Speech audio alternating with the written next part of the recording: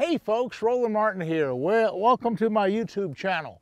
Hey listen, I'm going to try to show you something, a real how-to deal on flipping and pitching. I'm up in Minnesota, but I'm a power fisherman. I fish heavy jigs and I fish all these heavy reeds. I fish Florida, I fish Connecticut, I fish California. It's the same basic principle. Pitching up here in the north is just exactly like pitching down in Lake Okeechobee in my home state of Florida. But I want to show you how to do it. First, I want to get set up. Here's my setup for my good pitching rod. This is a big 7.4 big heavy duty rod. It's a big flipping stick. It's heavy action. It's really, really heavy action. And I have this Ugg button on the back. That Ugg button really is nice for anchoring it into my stomach and really winching those fish out. Now this is that Emperor series, my favorite. It's a really heavy, heavy, heavy duty rod. That's what you need. Okay. Coupled up with that is 65-pound test braid. That is heavy, heavy, heavy line, but I'm in some heavy stuff right here, and I'm going to show you real quick. Now let's get this jig ready.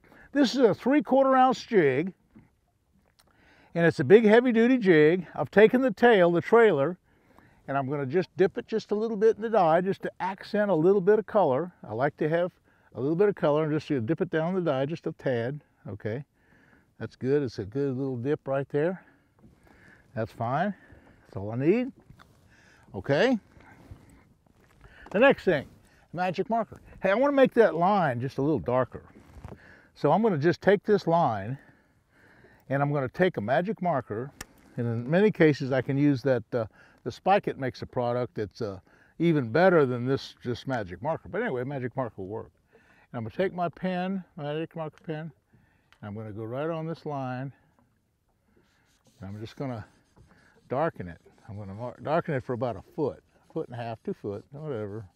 Just make it all black. You know, I wish they made a real black line. They don't really make a black line that I don't know that they make a black braid. Braid also, remember this is braid. You can't do with anything but braid. You can't do this with 20-pound monofilament. You can't get the fish out. Okay. Now here's my deal. Let me just show you what I'm doing. I don't know if I'll catch a fish here. I'm probably gonna have to move to the other side of the lake. I'm gonna take my jig and I'm gonna pitch. I'm gonna pitch in those reeds, and to pitch, how you do it is you put the line about the length of the rod, or the length of the reel, about the length of the reel. Put the lure about the length of the reel, grab it with your left hand, and I'm gonna swing it. I'm just gonna swing it forward. Just going to swing it and let it go, okay? So I'm just going to see those reeds right there. I'm going to go about 3 or 4 foot back in the reeds. Let it down, be a line watcher. Be a line watcher, pump it up once, pump it up twice, swim it out of there. Don't spend any time. Here's the deal. There's a lot of reeds. There's only 2 or 3 bass along here. So I'm not going to spend a lot of time flipping in one spot. I'm going to flip there real quick, flip there real quick, about 10 foot ahead, flip there real quick. I'm going to come up ahead 5 or 6 more feet. Flip in there about 2 or 3 or 4 feet back in there, let it sink, be a line watcher, have this rod anchored in my stomach. It's anchored right down here, okay? Okay, didn't hit it, okay? I'm gonna reel it in, get ready. 5 or 6 more feet, back in there, okay?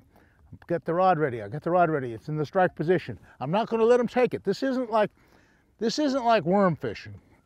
This isn't like worm fishing. This is jig fishing. And jig fishing is when they hit the thing, you hit them. There's no 2 or 3 second deal. Nothing like that. You just flip it in, and again, 2 or 3 clips out of there, okay? A little bit farther back, okay? I can go 30 or 40 feet. But now there's one disadvantage of flipping and pitching way out, and that's you got a lot more stuff to go through. So sure, I mean, I could go pitch. Look at this. I can go 40 foot back in there and pitch. But number one, the fish are probably on the edge. That's the first thing. Number two, if I got one, I don't know if I can get them out. I said not to do that, but I did it anyhow. And here's what you need 65-pound braid for. You need 65-pound braid to pull it loose of the, pull it out. That's why you need a 65-pound braid. And that's a big old nice bass. Look at the size of him. That's what we're talking about, son. That is pitching at its finest. I was gonna say, we probably don't need to go way back in there. And I went way back in there and I caught one. And I was gonna tell you that I probably don't wanna go way back in there because by going way back in there, look at that big old 3 or something, big old giant fish. I really didn't expect him. I didn't really even figure I was going to catch one. I just wanted to show you the proper technique. That's what I'm trying to do. I'm showing you the proper technique. But let's figure this out. That fish would have never been caught on anything less than 65-pound braid. He was 30, 40 foot back in there, in those heavy reeds. We'll try that again. That was something. I just pitched it back in there. Nice long pitch. Oh, I didn't get there. Hey, how you doing? Very impressive. Good. Nice job. Thank you. You make it look so easy. Well, it's not always that easy. So maybe there are fish way farther back in there. I don't know. I just went back way back in that one just to try it. And when I turned to the camera to talk to it, the line took off. So that is by far a lucky deal.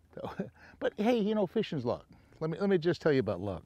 Luck. Oh, here, that was a lucky deal. I was just trying to explain how to catch them, and I caught one. That's luck. Okay.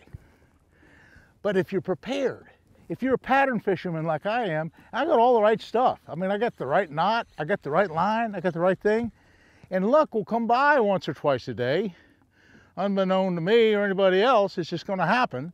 Some luck, and if you're properly prepared and fishing the proper pattern, like I'm doing now, it's going to pay off. Luck is going to be a big factor. It's going to come right into it as the luck occurs.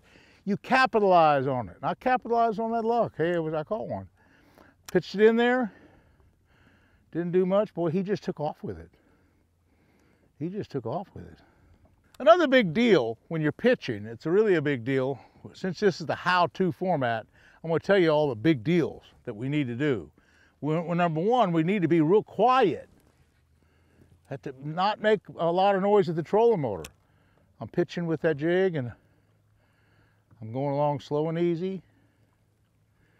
And I'm pitching back in those reeds. He was farther back than I thought he'd be, so I'm going to have to keep trying some back in there.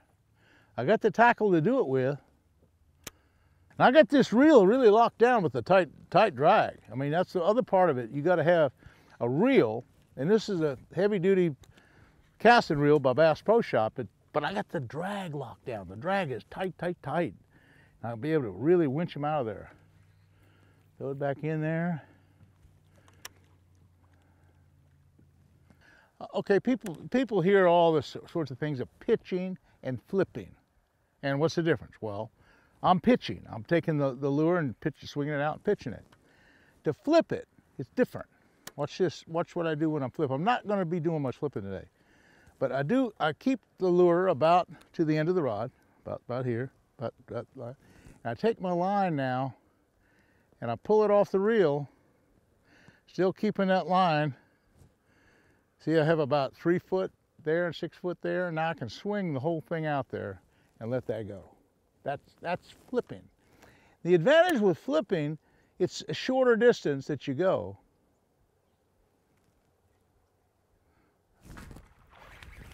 But I got one.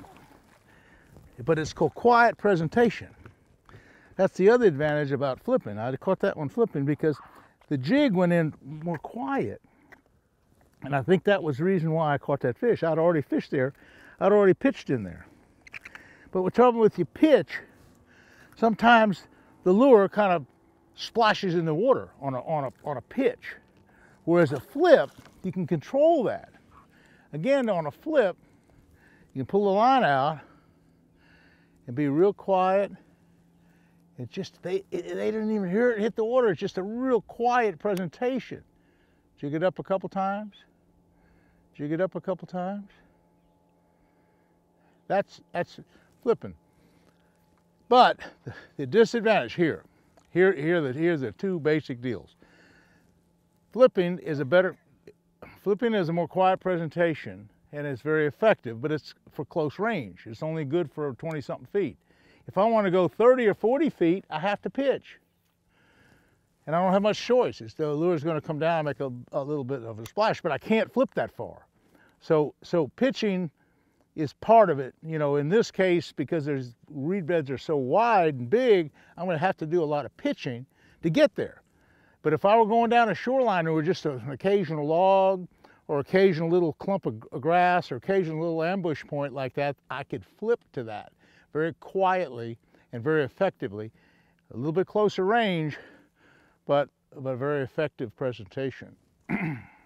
Oh, it's getting warm, son. This is up about, it's about 10 o'clock. Now let me tell you something about the time of day. Sometimes the pitching and flipping bite's better in the midday, because what the pitching and flipping accomplishes is they're getting in the shade and cover of this heavy overhead stuff. They're getting in there because of the sun, because of the bright sun and all. They're in the reeds, okay?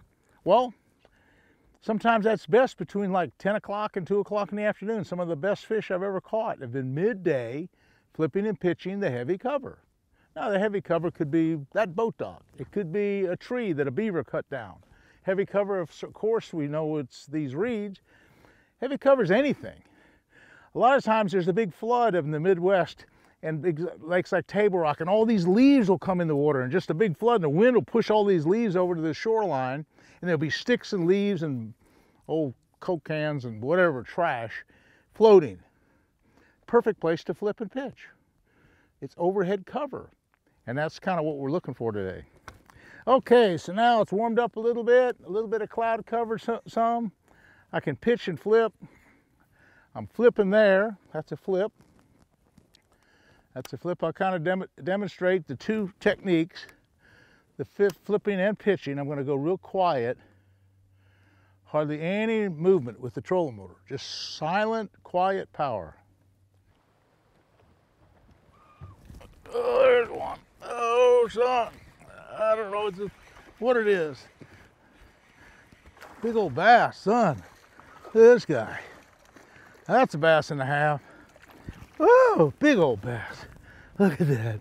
He took it like a crazy man. He took it like a crazy man. That's a good bass. I'm just out of curiosity. So many of these fish are nice and fat and heavy like this, and I just want to see how heavy he is. 401. Okay, he's a 4-pounder. Hey, you know, that's not bad for up here in northern Minnesota. I mean, we're way up near it. We're just a little ways from the Canadian border. And these big fish, and look at, I want to show you something. He tore loose. He almost tore the jig loose. He had a great big spot torn in his jaw. And another thing, look, I caught him there. Here's another deal. That's where he's been caught another time. So see, catch and release really works. If somebody who'd caught him there had kept him, of course, I wouldn't have caught this 4-pound bass. And this 4-pound bass is probably 10 years old. So it would be a long time in recruiting another one. So the concept of letting the little ones grow to be big ones and just keep the big ones, that's all wrong. The concept that the right way to do it is throw all the big ones back, because it takes so long to recruit these big fish back into the system that if you want to eat fish, eat the little ones. Don't eat the big ones. Okay, that's my conservation for the day. Let's let them go.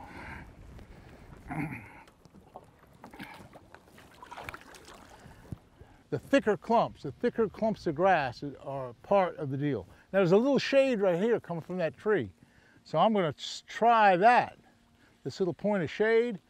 I'm going to pitch right over there, like about there.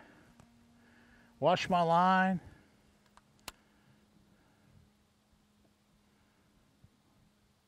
You know, the more inquisitive you are with all the different water and cover conditions, in other words, thinking about the wind, thinking about the water clarity, thinking about the water temperature, all those factors, the more you deal with them, the clearer the picture is.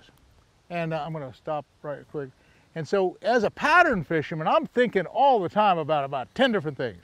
I mean, which way is the wind blowing? Which way is the sun? Which way is, how, You know, the exact water clarity, every kind of thing I'm just thinking all the time about, just constantly. Strike. Oh yeah. Oh yeah, good fish. Good fish. Good fish. Ah, that's what we're talking about, folks.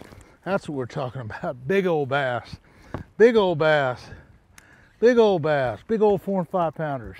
Big old 5-pound fish. What a beautiful bass. That's what it's all about, folks. Big old fish like this. I'm gonna put him on the scale real quick just to see. Almost, he's 4.5. He's 4.5 pounds. He's just a beauty. Okay, boys, let this one go. Beautiful, beautiful bass. Beautiful, beautiful bass. Okay. Strike. Strike. Okay. Okay, now we're talking.